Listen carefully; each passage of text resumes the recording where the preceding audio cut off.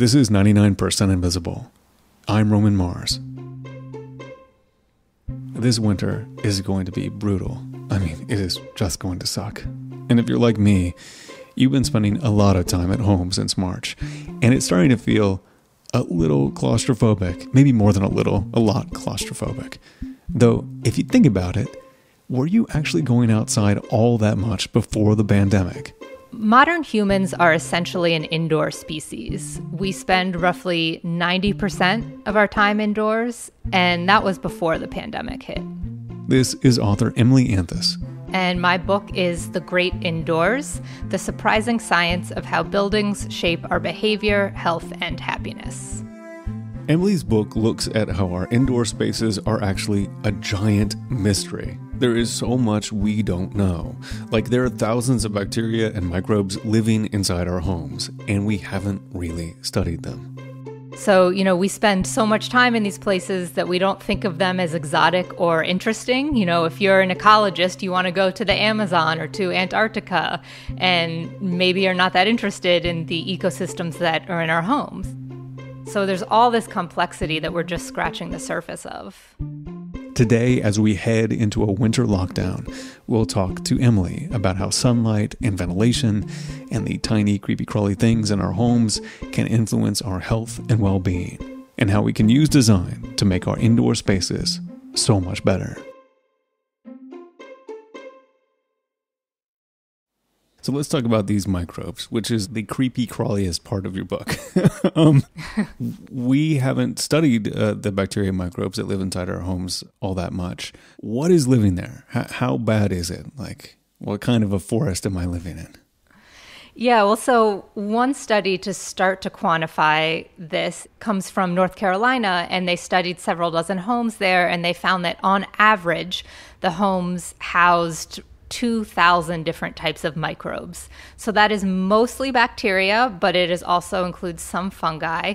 And it's actually more diverse inside our homes than outside them. And that's because the microbes are coming from a couple of different sources. So the vast majority of bacteria in our homes, at least, are coming from us. So we now know that our bodies are covered with and full of microbes, and when we move around a space, we are shedding them constantly. Right. So that's a large part of what's in our homes. But then there are also species that live in our homes. Maybe they're growing in the plumbing or they're growing in the insulation. One of my favorite home environments is the extreme environment of the dishwasher or the washing machine. So if you think about what's happening in there, it's mostly bone dry, which microbes don't like. But then every once in a while, it gets completely saturated with water. It gets real hot. You put detergent in it. And it turns out that's selected for these strange kinds of black yeasts that don't look anything like any other yeasts scientists have found anywhere. So it seems to be this unique ecosystem.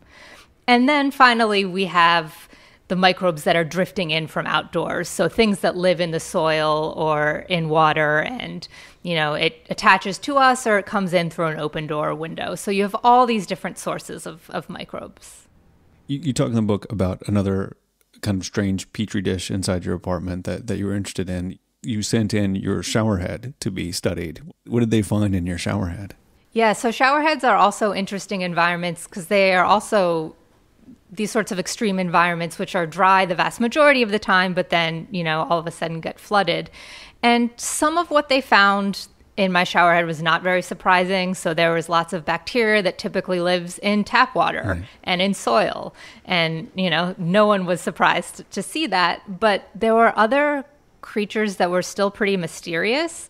So my favorite is something that scientists have not studied very much at all yet. It doesn't even have a real scientific name. It just goes by the very poetic RB41 right now.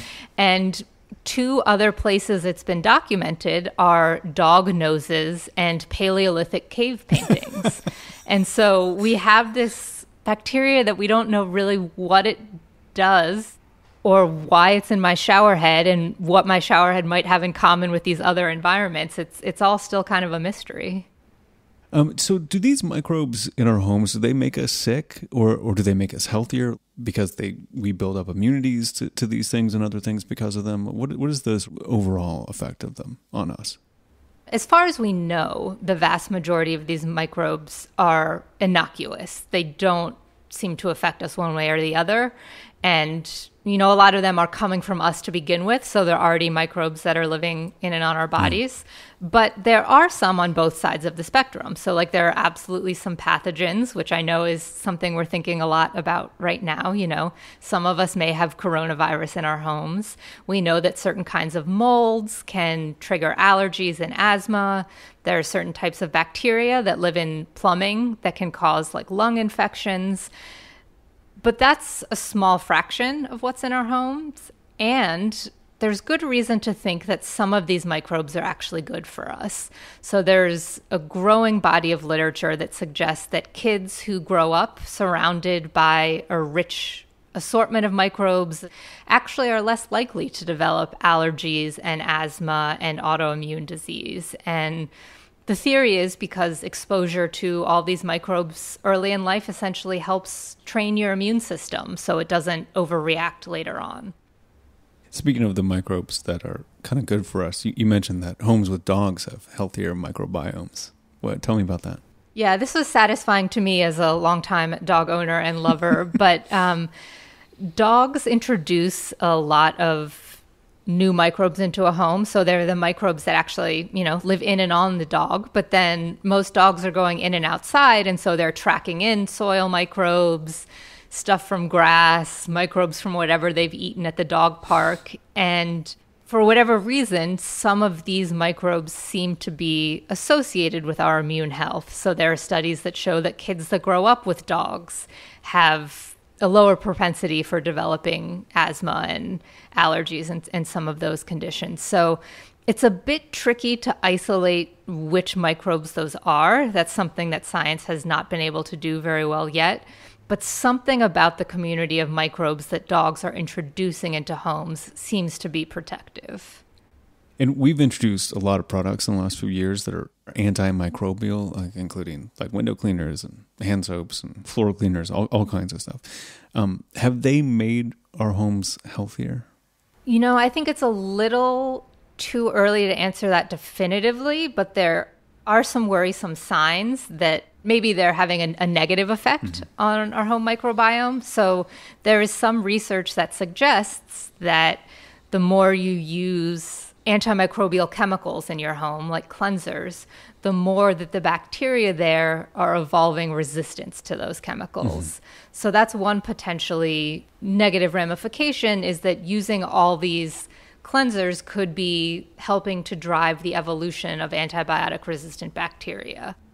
The other potential problem is that cleaning with something like that is sort of a crop duster approach, and you might be wiping out the microbes that are good for us along with anything dangerous. So I think there's reason to be pretty cautious using these products.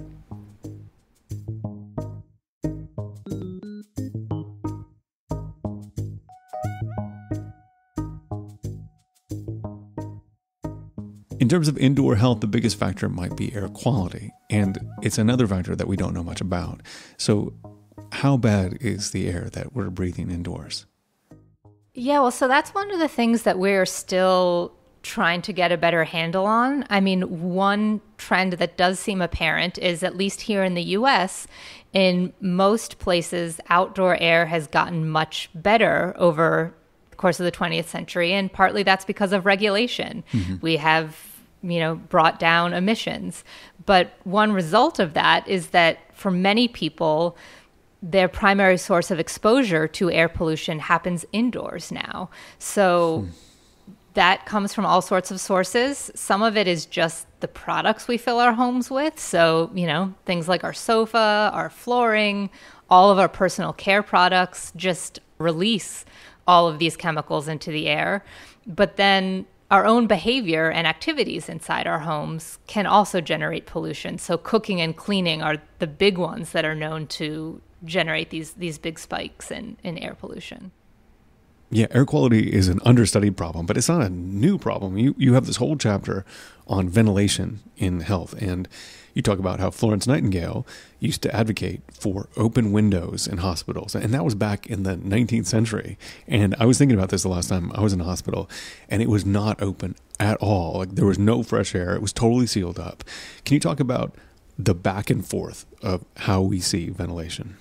Yeah, so there's been an interesting history here, and hospitals several centuries ago were not a place you would want to go if you were sick. If you could afford it, you would get a doctor to come to you. And so hospitals were they were dirty, they were unhygienic, they were overcrowded. In some places, patients even shared not just rooms, but beds, which you can imagine is not great for the spread of infectious disease. And Florence Nightingale was one of these reformers who came along and advocated better sanitation, like basic stuff that now we sort of take for granted, like actually adequate drainage in a hospital room so fluids weren't just sitting there, and opening windows and daylight. And one of the interesting things was that she didn't really understand the mechanism of infectious disease. Right. I mean, nobody did at that time. Germ theory was not a widely accepted disease mechanism, but she intuited and she observed that patients did better when she let more fresh air in and let more light in. And that was a trend in hospital design for a short period of time, towards the end of the 19th century especially.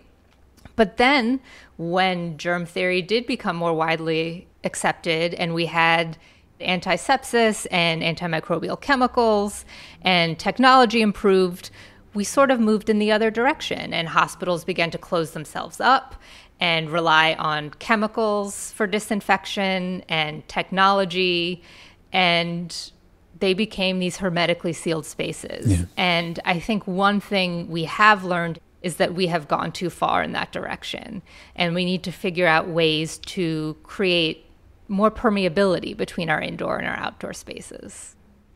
I mean, right now, in this current health crisis, we're learning about the importance of ventilation all over again. What do you make of that? Even before the pandemic hit, I think there was a slow growing realization that indoor air quality was important and that ventilation was important. But the pandemic has absolutely accelerated that trend and made a lot of people think a lot more about air quality and ventilation than I bet they ever had before. And we know that increasing ventilation and bringing in more fresh air from outside and changing the air over more often can all really reduce the spread of infectious disease indoors. I think some of the improvements that we are thinking about making now, and here I'm thinking particularly about what's happening in schools, where school ventilation systems are being overhauled and improved, will have a lot of dividends even when the pandemic is over. Like, we know that improving ventilation can improve our cognitive performance and could improve student learning in schools. And schools have been sort of criminally underventilated in America for a long time. And so this is not how anyone would have wanted schools to be overhauling their ventilation systems, but it's long overdue. And I'm hoping that the pandemic will lead to improvements in that regard that pay off for a long time. Is the solution for making a healthier indoor space is just to make it more like the outdoors? Is that what we're learning? Well, that is one of the ironies of what I learned when researching the book, that I was not necessarily expecting that. You know, I talk about how I'm an indoorsy person, and I wasn't necessarily expecting one of the takeaway lessons to be to create a healthy indoor space, make it more like the outdoors. But that does seem to be a lesson. So it applies to fresh air, but bringing in sunlight, bringing in elements of nature, bringing in outdoor microbes, all of those things seem to have a variety of health benefits. More nature. It seems like it's connected to learning about dog noses and cave paintings. It feels like we keep forgetting that we're actually animals, and we have to keep learning that. Yeah, absolutely. And we now know that there are ecosystems in our homes, but we are also part of those ecosystems. Yeah. They're not systems that exist separate from us. We affect the microbes that colonize our homes, and they affect us back. And the same thing with insects and rodents and all sorts of other stuff that might be living in our homes.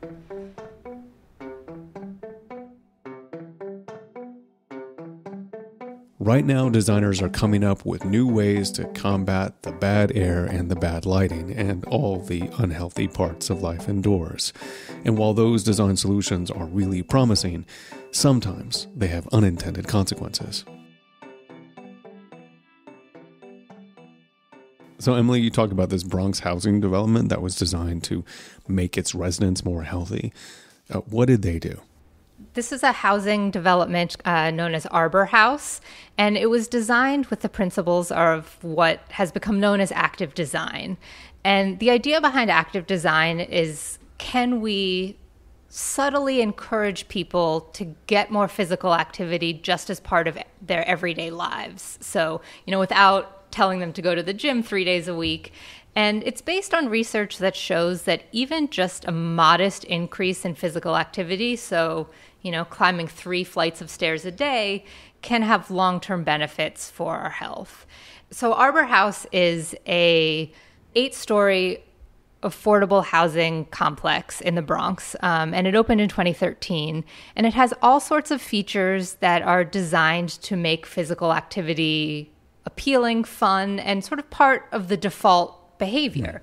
So the most obvious example has to do with stairs and elevators. If you think about any high-rise building you go into that has elevators, normally they're the first thing you see. They're gleaming, they're prominent in the lobby. And if you can find the stairs at all, they're hidden behind a heavy fire door and it's flickering fluorescent lights, and it's just not appealing.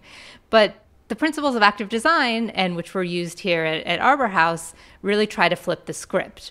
So how can we make the stairs more appealing and more fun and the default behavior? So they've done that in a couple of ways here.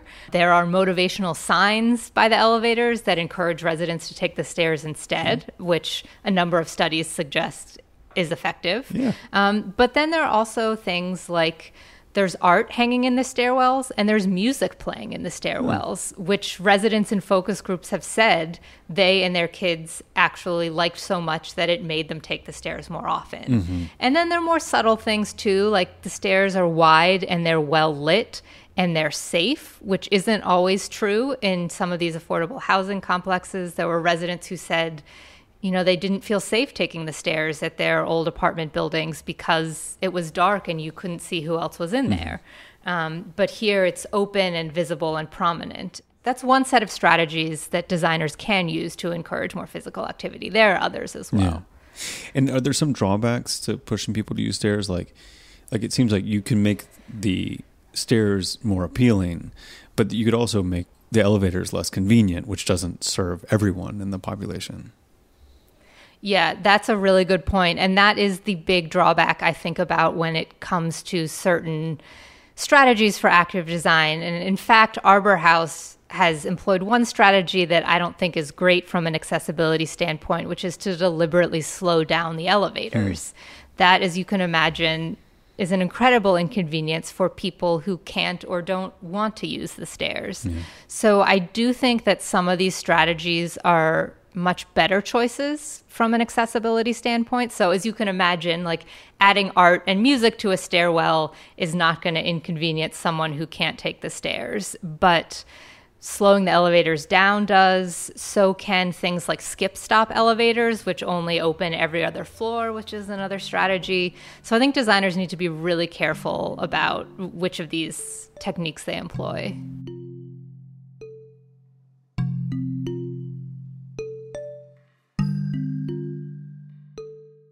Emily Anthos will tell us about one incredibly easy trick to make our homes healthier after this.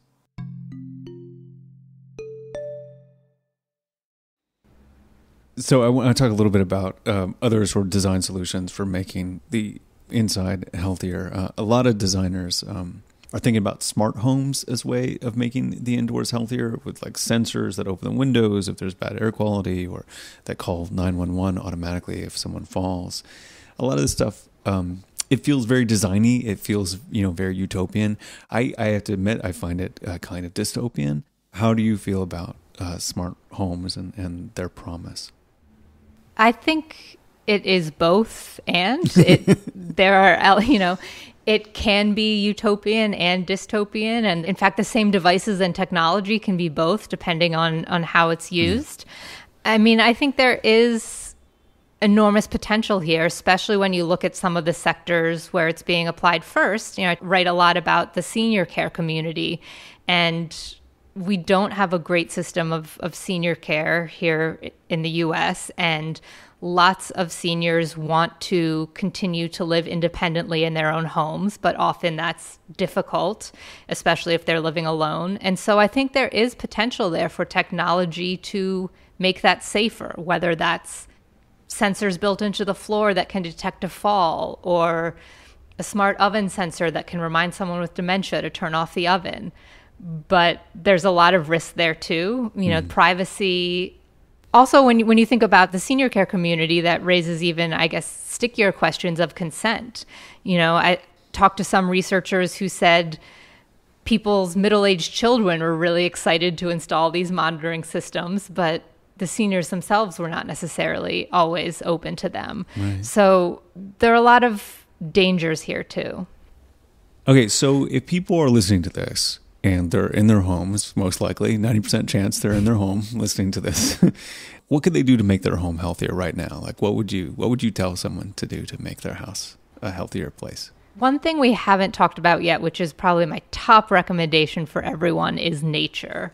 There is just an incredible body of research that demonstrates that exposure to nature has enormous and wide-ranging benefits, from reducing stress and pain to boosting mood, concentration, productivity, improving the immune system. I mean, almost you name it, nature benefits it. And the interesting thing about it is that it doesn't seem to have to be a particular kind of nature. So a lot of the original studies were done on views, and they found that people who had views of natural landscapes recovered faster from surgery than those who didn't. And so if you have views of natural landscapes, that's great.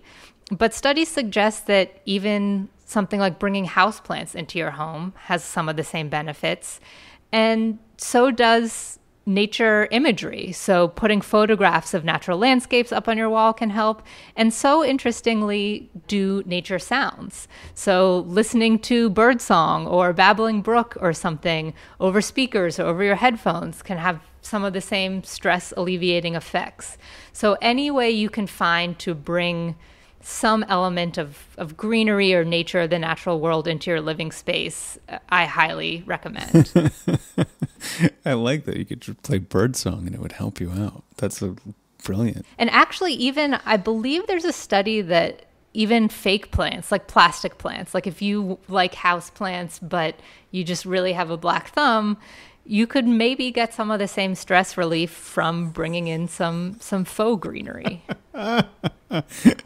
That's amazing. That's amazing. Yeah, well, the research suggests, and most scientists think, that this is a psychologically mediated effect, and they explain it with what's known as the biophilia hypothesis, which is that because of how we evolved sort of out in the rough and tumble of nature, we have this innate affinity for and attraction to nature.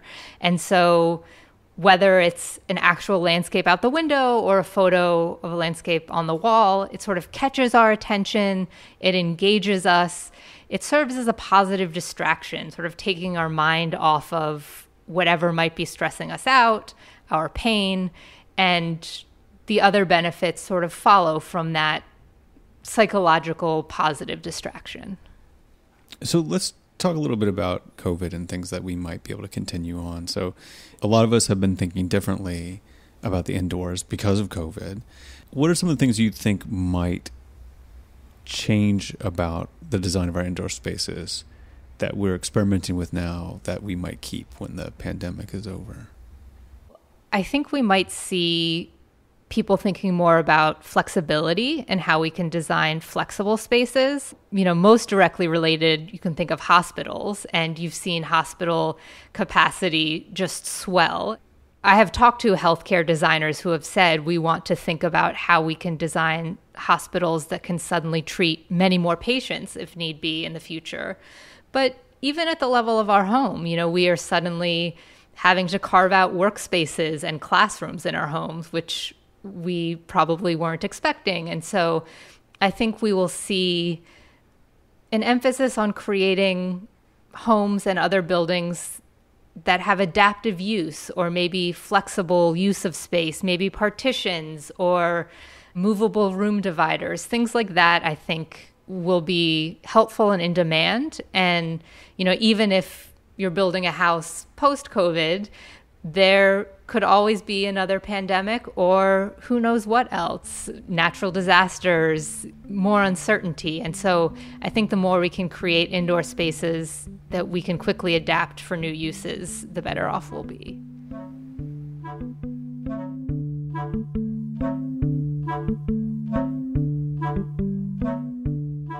Emily Entz's book is called The Great Indoors, The Surprising Science of How Buildings Shape Our Behavior, Health, and Happiness. It is so good. It's a 99PI book through and through. You're going to love it. 99% Invisible was produced this week by Chris Berube. Music by Sean Real. Our senior producer is Delaney Hall. Kurt Kolstedt is the digital director. The rest of the team includes Emmett Fitzgerald, Joe Rosenberg, Vivian Leigh, Christopher Johnson, Abby Madon, Katie Mingle, Sophia Glatzker, and me, Roman Mars. We are a project of 91.7 KALW in San Francisco and produced on Radio Row, which lives at the far corners of North America right now, but is centered in beautiful downtown Oakland, California. We are a founding member of Radiotopia from PRX, a fiercely independent collective of the most innovative, listener-supported, 100% artist-owned podcasts in the world. Find them all at radiotopia.fm. You can tweet at me at Roman Mars and the show at 99pi.org. We're on Instagram and Reddit too. And right now, you can take care of all of your holiday shopping right now by ordering multiple copies of the 99% Invisible City at 99pi.org/book. We have links to purchase it wherever you get your books, including signed editions, the audiobook, anywhere you want it, we can get it to you. That's at 99pi.org/book. And for all your other 99pi needs, look no further than 99pi.org.